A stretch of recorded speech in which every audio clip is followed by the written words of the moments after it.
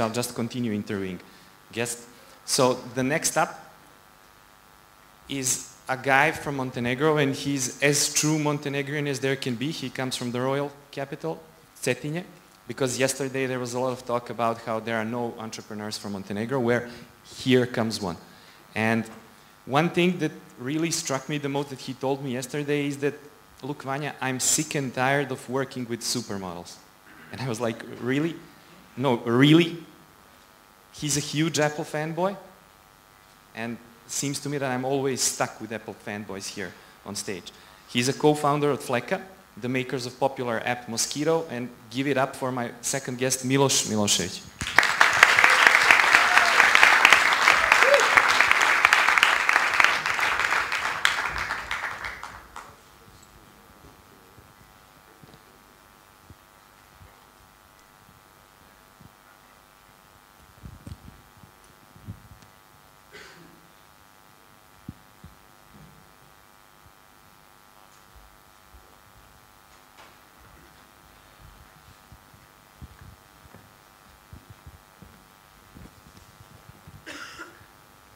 Morning, everyone. Hi, Milos. Before we go into more serious things, let me first ask you about this one. What did you really mean when you said you're sick and tired of working with supermodels? Well, this was a little bit of a misinterpretation. I guess I was actually quoting you, man. I guess you were trying to wake up the guys. Yeah, actually my first work in Milan, when I lived there for 6 years, basically was retouching the photos of supermodels. I'm one of the responsible guys for making female models look totally differently than what they actually are when they come into Photoshop. And it's really a disaster when they come in. So we need to polish many things before they go out in advertising. So you completed your education in Italy. So why the hell did you return to Montenegro? I get this question quite often. I have been living in Italy for, as I said, for 6 years. I studied there. I graduated in digital design and started a company there. And in 2008, I decided to go back to Montenegro. I think it's a great country with a very good possibility of starting business. And at the moment we are operating actually both in Italy and Montenegro. And I never look back to this decision. Actually, I'm very, very happy that I'm here. We're so glad to have you here. And I know for a fact that you had really great job offers from a corporate sector. So why did you pass on those? Yes, actually, obviously, I have been working as a freelance after these photo retouching things. I somehow got into the business of fashion, obviously in Milan. And let's say that basically I have had a pleasure of working for very many big brands and had offers of staying there, obviously working for them. But my idea was a little bit different. I wanted to create my own thing, gather a team together with a colleague of mine, and that's how it all started. I think that from the very beginning, I actually wanted to create something myself rather than work for someone else in a big corporate sector. What is the thing that led you to Mosquito? Was it a grand vision you had? What was it? Was it that you just couldn't stand one control freak in a corporate sector? Was it that you would like to make a dent in the universe? No, the thing was with Mosquito, actually, for all of you who don't know, this is a location-based service that actually covers events and places. And the idea was actually when coming back to Montenegro, we actually, as the government wants to say, we are publicizing this country as a tourist destination, but lacking tourist services big time. So it really struck me because I had so many people coming over to Montenegro, exploring the country, but then as soon as you would leave their hand, you know, like, and not let them on their own in this wildness of Montenegro, they would kind of get lost and couldn't experience the country on their own. And this was really a problem that I saw. On other hand, there was also a problem of local people not being treated in a normal way from tourist organizations. They were thinking only about foreigners and not about local people and providing local content for them. So this was a starting point that got into mapping because Montenegro was also a gray spot on Google Maps, and this was a first problem that we had to face.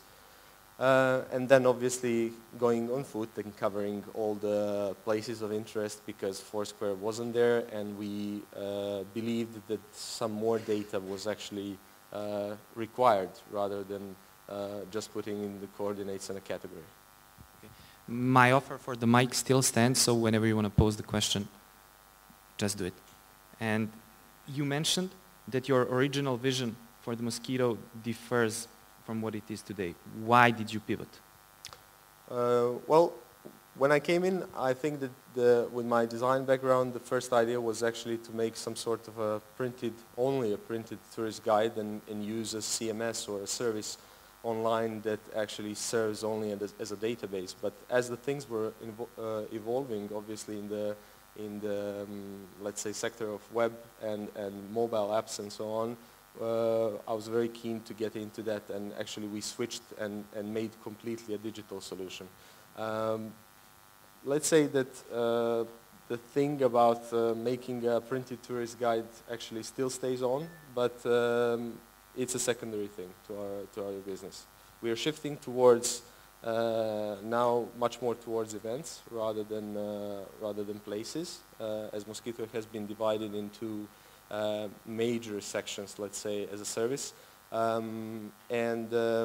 One of the things that I'm pretty proud of my team and so on, that during the last year we have practically gathered 7,800 events. We have covered 7,800 events in Montenegro and around 2,500 places of interest. So it's a pretty big deal, and for those who think that nothing is happening here, this serves to us as a proof that there is actually a lot of stuff going on.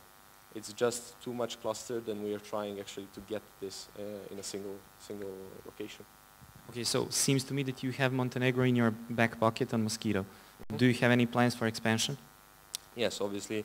Our idea is to expand as soon as possible. We have been testing quite a bit the model of how we could make this scalable. Obviously, other countries have an advantage of having a much better location covered services, which we will attach to, so it's not going to be as difficult work as it has been for Montenegro. But yeah, definitely, we're definitely expanding soon. Foursquare is experimenting with events. Do you see it as potential competitor in the future? I think definitely that they are trying. Obviously, they are big, much bigger than us, and they have a huge database of places. I think the platform as it is now is not really suited for events, which doesn't mean that they won't try to make something. With events, there is an issue that it requires, for the first time, for those companies who are really based on location-based services that rely too much on community input, that they need to step down in public and actually talk to the businesses and so on. So it's going to require a lot of time to actually get a good model about events. And many big companies are actually experimenting with this. And our idea is to try to make a service that is going to make you be able to organize whichever event you want, and to be able to sell it and to pay it via mobile phone, hopefully. So you're not waiting and hoping and praying for PayPal and blaming the government and everyone others? No. Obviously, it is a difficult situation, especially here with the online payment services and so on. But there's no point in crying like a baby that things are not there yet. We need to provide services. As soon as those things come, we are ready just to attach them to our service. Obviously, it's going to be a great plus to have these things also in Montenegro, but as soon as we go and expand to other regions, we need always to think about the payment system that is going to work. We are also exploring possibilities with some mobile operators about this. Okay, you mentioned mobile operators, and there was a question on Facebook from Michele. He asked, how on earth did you get the Telenor deal? Well, for those who don't know, actually this summer we have been partnering with Telenor as our official partner for the summer. Let's say that obviously mobile operators, as they're a little bit stubborn, but let's say the convincing part was actually that we truly believe in our idea. And when you come to Montenegro, you have 3 operators that are fighting each other how to get the most out of tourists, how to pay that prepaid service that they're offering and what they're offering. They're usually offering only, I don't know, give you minutes or free calls to your relatives in certain countries, stuff like that. So we really think and believe that we do have an added value to the service, which would make the situation a little bit in favor of a certain operator rather than the other. So we partnered with Telenor, and they have provided a free access to Mosquito internet traffic during the whole summer, and this is continuing. It has been a really, really nice collaboration so far.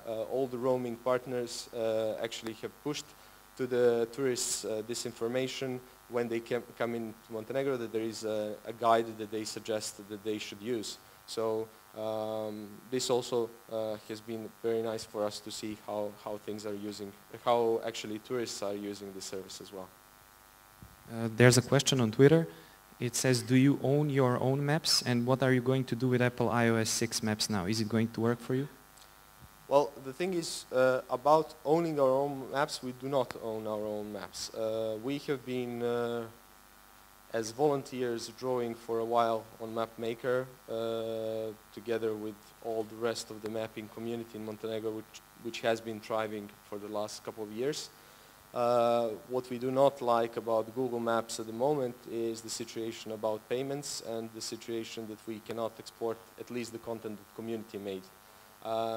This is something that will make a switch definitely to something else. As for iOS 6, this is, for us, it is not a problem because we want... But you hate it, right? Sorry? You hate it. Yes, yes. I think it's a very bad, even if you're calling me an Apple fanboy, I think it's a very bad move of Apple not to consider small countries and not to understand what is going on in local situations. I have been testing, as I said yesterday, also the iOS 6 in beta version, and basically the maps in Montenegro are non-existent. So they have the data that is more than 20 years old, and 2 streets for the whole country. So this is going to be a problem. This is going to be a big issue for Foursquare on iOS, because definitely they're not going to make an exception for us. Except if by some miracle someone makes them to do so. So basically on iOS we are going to have loads of pins at the moment, as we do, that people have mapped, and no map below. So for those who are very concerned about this, I wouldn't suggest upgrading to iOS 6 if this is the issue for you. For our applications, we are still relying on external services, so we are not hit by this issue. So it can be even an advantage for us, at least on the iOS part of the public that is using Foursquare. So definitely it's interesting. Please use your opportunity to ask a true Montenegrin entrepreneur a question. You mentioned scalability. When you start scaling, you need to hire more programmers and more designers. How hard was it for you in the past to hire new guys in Montenegro? It is still in the present. It's quite difficult. It's quite difficult for numerous reasons. Some of them require lack of openness to new technologies, to universities not actually covering enough and not pushing those kids to the limits. I think they need to inspire a little bit more. And I think that mentality a little bit needs to change. I'm not speaking about the developers only. I'm just speaking actually about people. Yeah, you're basically telling that me as a professor is not doing a good job, right? Well, I don't know in your field, but I'm not blaming so much professors. I know the conditions they're working in, but I think their job is rather so much to teach, a little bit more to inspire, and to really help those guys reach the stars. And I think this is at least on a university level, this definitely needs to be a job of a teacher, to learn, to teach how to learn, and to teach that there are no limits to their ideas, that they can push, they can try, they will fail, and it's great. They will learn a lot from that. A few months ago, you gave a guest lecture at my class, Technology and Innovation, and you said one sentence that really struck me. You said the job of a teacher is to open up the minds of students. And that really rang a bell with my students. Yes, I think this is the issue. When, as I studied abroad, I studied for 2 years in Wales among 300,000 sheep and 300 people from 86 countries of the world, and it really has been a great experience. The teaching method was slightly or greatly different actually from what we know now. Then other experiences in the US and so on, what I saw is actually that the teachers at the university level at a certain point become facilitators for all those great guys, for all those ideas to develop, and they push them to the limits. And this is what their job needs to be. I'm not saying that lessons are not important at all. I'm saying this, obviously curriculum is something that needs to be covered. But I think in a way that when people approach to the companies at the moment, they're not as ready as they should be and as open as they should be. We need material to work with. And that means that there are no barriers at the very beginning. We have a question from the big boss. Yeah, but you just asked what I wanted to ask. So it's literally, it was my question. That's one of my Jedi mind tricks. But I have another one. What was your first emotion when you saw Harry Potter movie? First emotion when I saw Harry Potter movie. I came back to my high school. My high school kitchen and basically the place where we ate, all 300 and something of us from 86 countries, was the same as Harry Potter setting. Basically we had these tables that are 16 meters long with all these people and everything. We basically were eating in a castle from 12th century.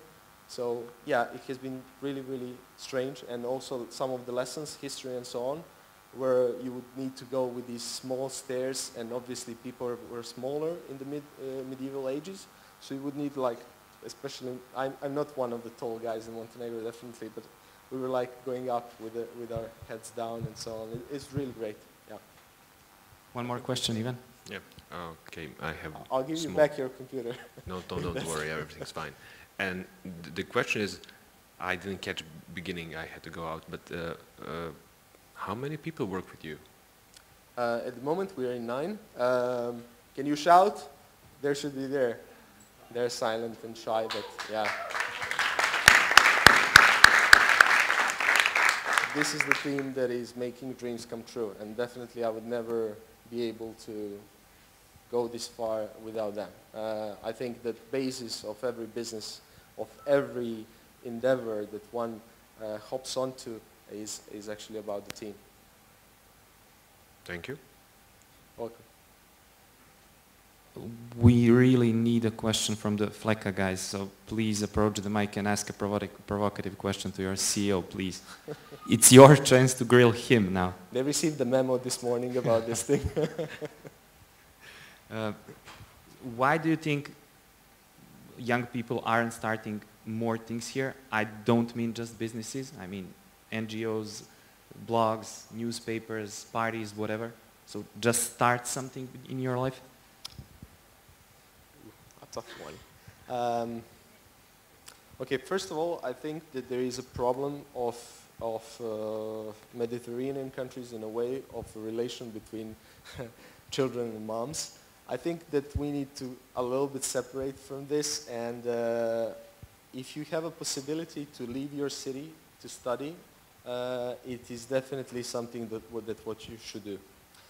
Even though if it's a slightly worse university, don't stay in your town. You need experiences away from your home, from the safety net that you have at all times, and a warm meal by your mom.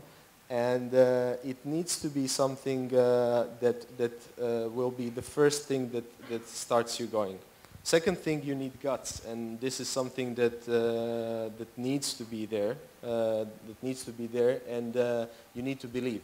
And you don't need to get into a situation where you have a corporate sector that is hiring and that your only goal in life is to get the full-time job there, because the situation in the country is as such.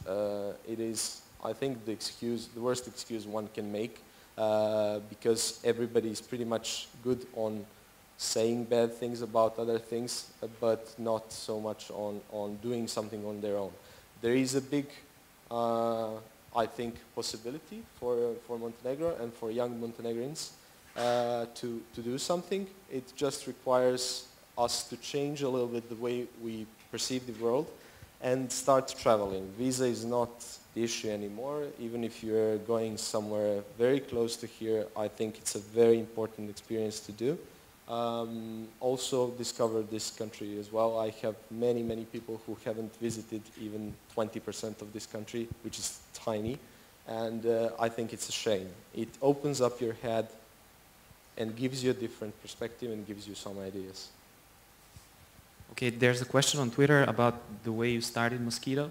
So let's try and go back in your mind in the first 10 minutes when the idea of Mosquito was born. Could you describe that Big Bang moment?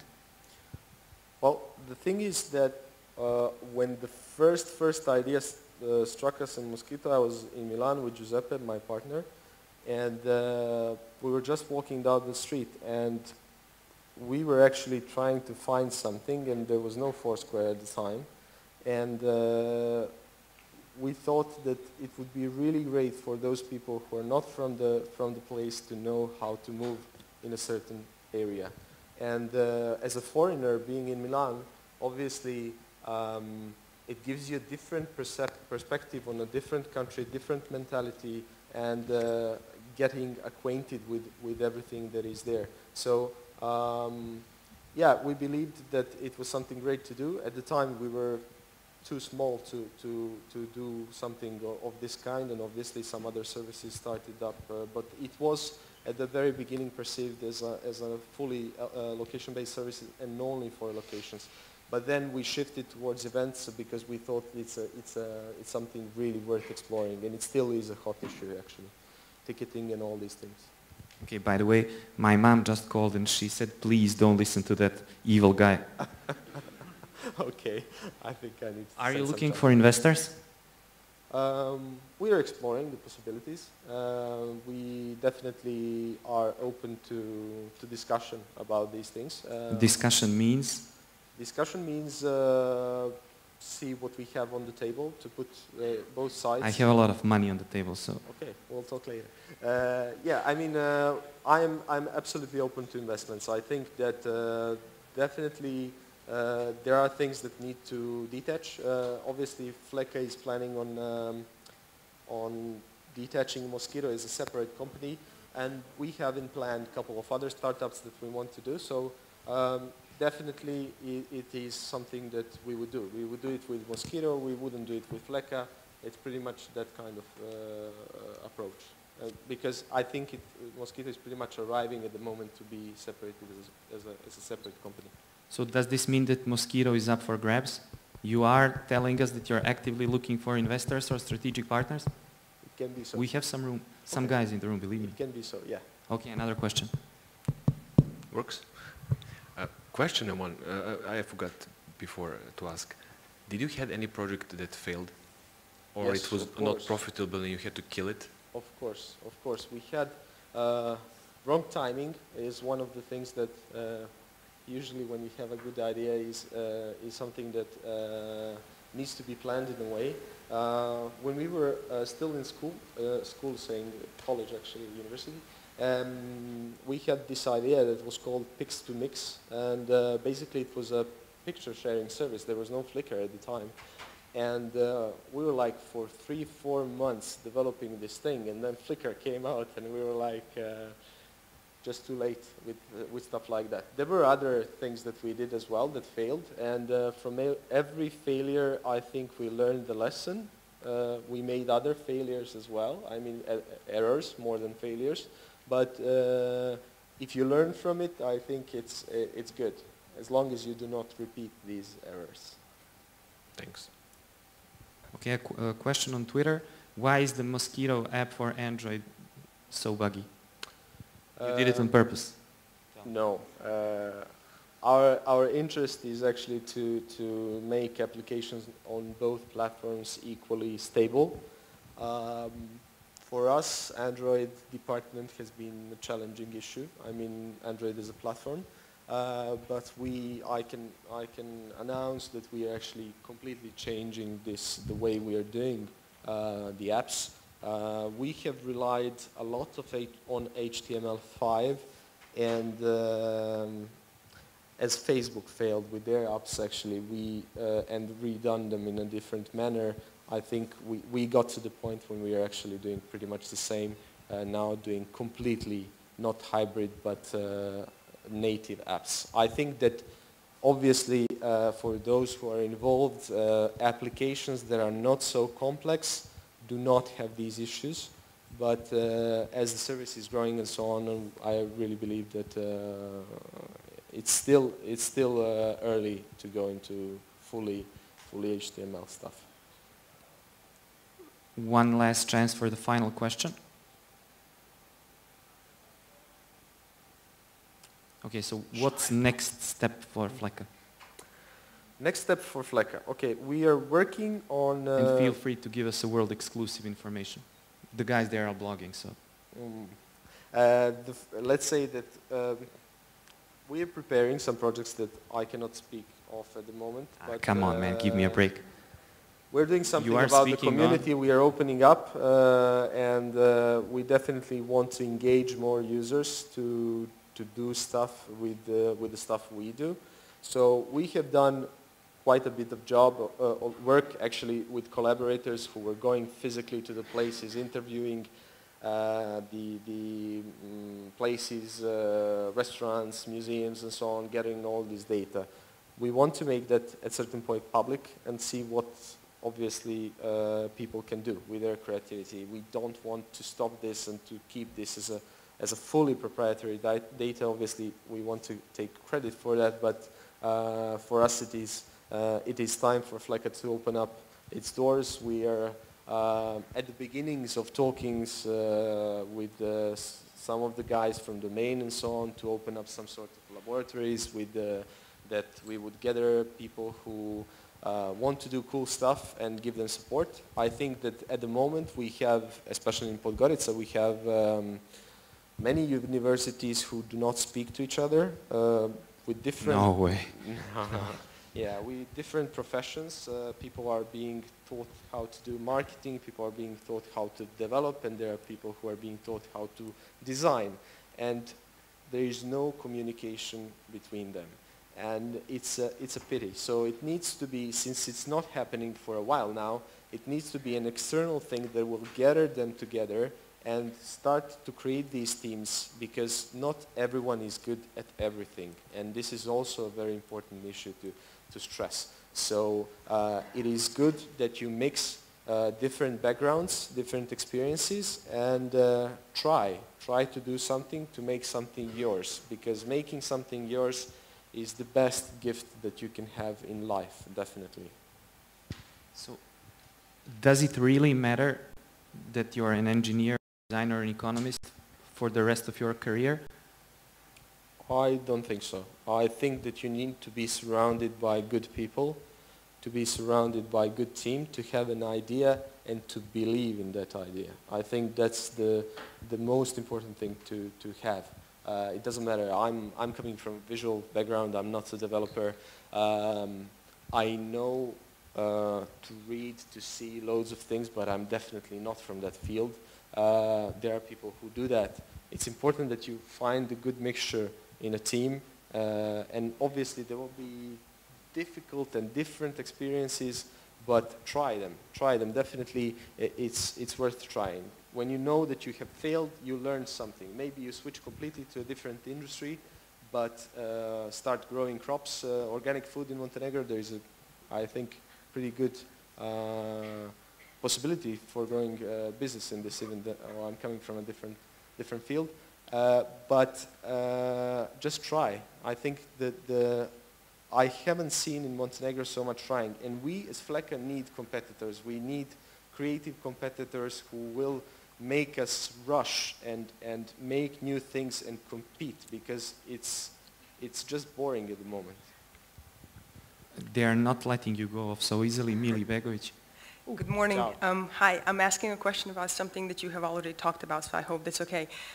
Can you tell us a little bit about what do tourists like to do the most based on the application that you've done with Promonte?